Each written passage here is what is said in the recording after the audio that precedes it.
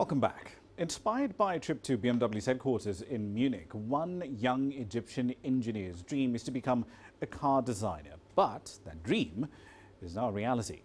Amr Zahran designed then his own car, and he hoped it would be his ticket to his dream job with an international company.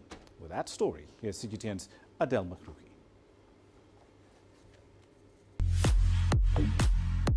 A childhood obsession with cars has planned Amr Zahran's life for him.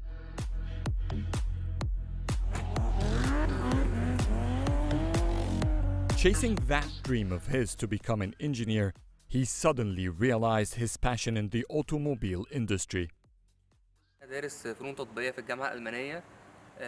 I studied at the German University in Cairo. The university took us for a trip to visit the BMW factory in Munich. There, I learned how they manufacture cars. I went back to Egypt and began designing my car immediately. It took me 4 months to draw my own design, then 5 years to make it a real car.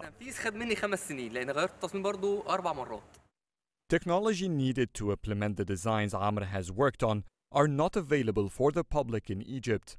So the young engineer had to be creative, replacing the material and machines car manufacturers use with the closest possible alternative domestically.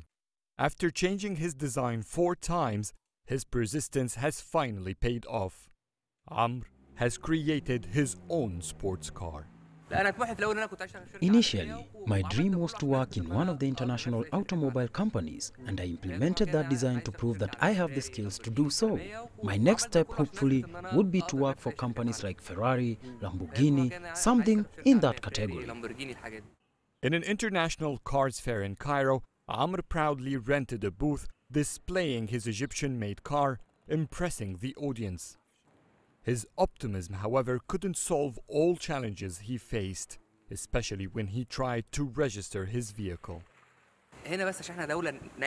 We are in a developing country. They still don't have the concept of creativity or vehicles remodeling, like in China or Japan. They couldn't find a category in the traffic authority to put my car under, so they refused to issue a registration for it. They wanted me to restore it to its original shape first. That has left the young Egyptian creation limited to be used only within his residential compound.